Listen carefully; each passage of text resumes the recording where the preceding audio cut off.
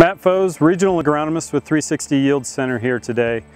Standing out in the field or alongside of a field, want to talk a little bit about what we're seeing with regard to primary tillage and rippers.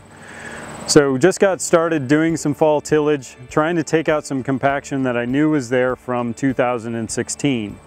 And one of the things we noticed in a few places within the field is because it's been so hot in the last few weeks, and it has been so dry for the last several weeks, that the ground has collapsed a lot and gotten very, very tight. And as a result of that, we're having a hard time doing two things. One is maintaining our depth of penetration with the ripper. And it gets hard enough where it wants to ride out of the ground. And then also where it is in the ground, we're not necessarily getting the explosion of the profile like we really are after to get rid of the compaction that we're out there to fix in the first place. So want to bring this up and have you kind of take a peek at what you're getting out of your ripper this year. This is regardless of what points are on the ripper, whether they be 5-inch, 7, 9 or bigger. We're seeing the same effects happen regardless of brand of point that's on there.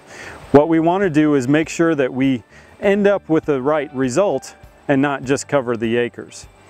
Just like in the fall, in late fall, in November and December, when we are affectionately frost ripping when the conditions are poor, just trying to get it done, and we don't get a good job then, we can get a not good job done now. The idea of being out there to fracture the profile, incorporate residue, only happens if the ripper is truly running where it should be and the points are allowed to explode the ground the way they should.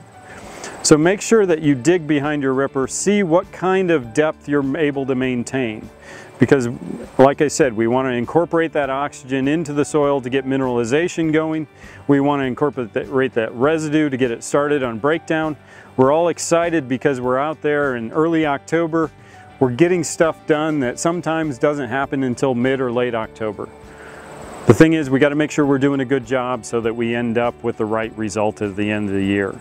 So walk behind your ripper, dig behind your ripper, make sure it's going in the ground to the correct depth, make sure we're getting done what we really want to get done for 2018.